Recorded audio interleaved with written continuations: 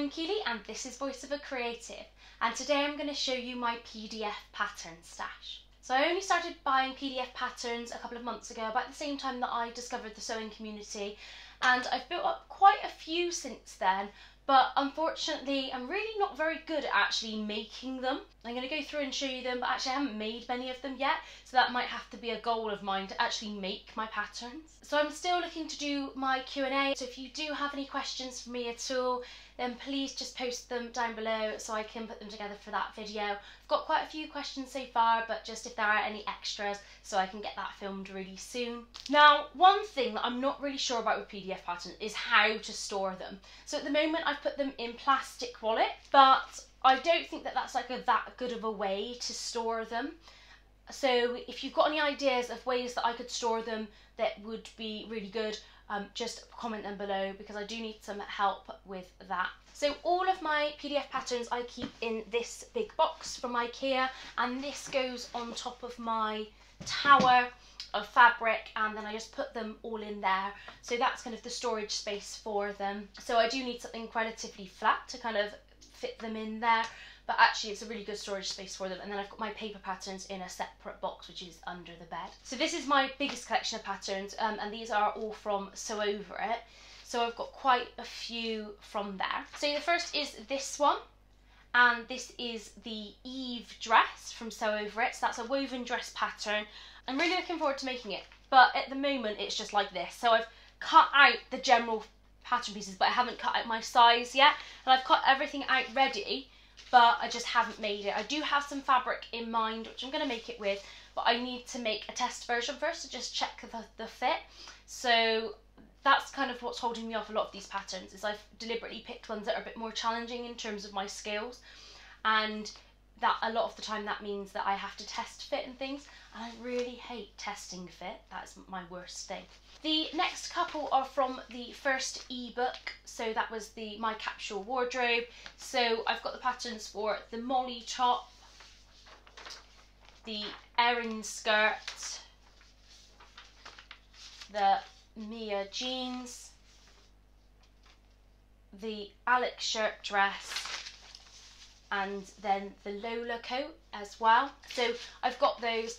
I have got an Alex shirt dress cut out, but I haven't sewn it together yet, and I cut out just standard from the pattern without any adjustments. So I'm kind of not wanting to sew it because in case it doesn't fit me, because quite often most woven patterns don't fit me around the shoulder area.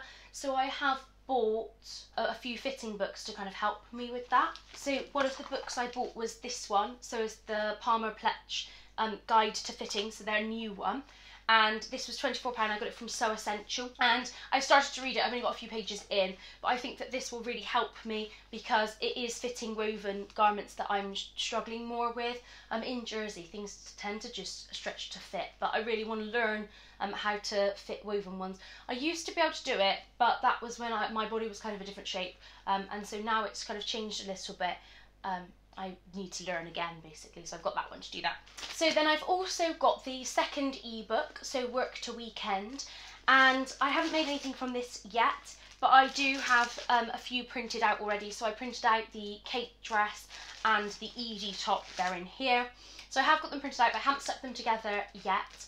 So I'm still waiting on some time to do those. And then these were the two first PDF patterns I bought, which is why they're in these jazzy envelopes, which I was going to kind of start to put them in, but then I realised you can't see it on the outside, so I need to maybe stick a picture or something like that. So in these in this one, I have the Ultimate Trousers, which is these. I've made these once, but they were a test version, and I've not got round to making the proper pair yet. So the ones I made, the fabric didn't work out because it was a second fabric, and it had like a massive mark in the middle of it. But I haven't got round to using it again to make the second pair. So it did fit quite well actually, so I need to get around to doing that. And then the last Sew Over It pattern is this one, and it is the vintage shirt dress. And this I have made once, and I've got another one cut out, a short sleeved version. And I did really like the first version, but I think that because I made it with long sleeves, I just haven't really worn it very much. So definitely I think I will need to cut the sleeves to kind of this length, or a short sleeve version, and I'll wear it a lot more as well. Also, the one I made out of cotton, and actually I think whenever I wear it, it sticks to my tights, which I think is just one of the things that happens with cotton. So I think I need to look into some other fabrics, and as I'm starting to learn a bit more with viscose, I think that I'll get more into that, and then hopefully it'll turn out a bit better the next time. So that is all the Sew Over It PDF patterns. So actually out of those, I've only made one garment that I've actually worn, and the other I made just a fake one. So I basically need to make the patterns, and I think I just need to kind of get on with that, maybe to try one a week or one a month, and then I can post a review video about it. The next ones that I've actually used a lot more are from Helens Closet.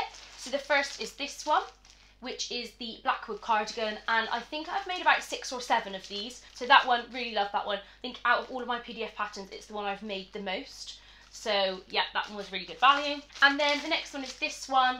So this is the York pinafore, and I've actually made this twice, both for my sister, but I'm going to make it for myself as well. I've got some kind of cranberry cord to make it with, so that's on my list of things to make. And definitely as it gets towards autumn, I think those look really nice with like a long sleeve top and things.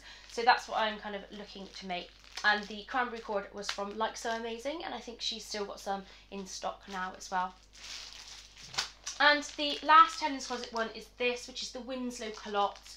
Now, I did make a pair of these, and unfortunately, when I tried them on, they just really didn't look right on me. And I think it would be fine, but they made me feel very big around my hips, and I just didn't feel very comfortable. So I have attempted to make these, but I'm going to see if it was the fabric, and I'm going to basically just hold off on this pattern again. There's nothing wrong with the pattern, it's just it didn't suit me very much. So I have made that, but I don't actually have the garment because I then cut it up to make into something else. The next two are 2 free ones that I got. So the first one is this, and this is the Plantain tee from Dear and Doe, and this is just a plain jersey t-shirt. Now I have only made one, but I only downloaded the pattern maybe 2 weeks ago, 3 weeks ago, but it's an amazing t-shirt pattern. I would really recommend it.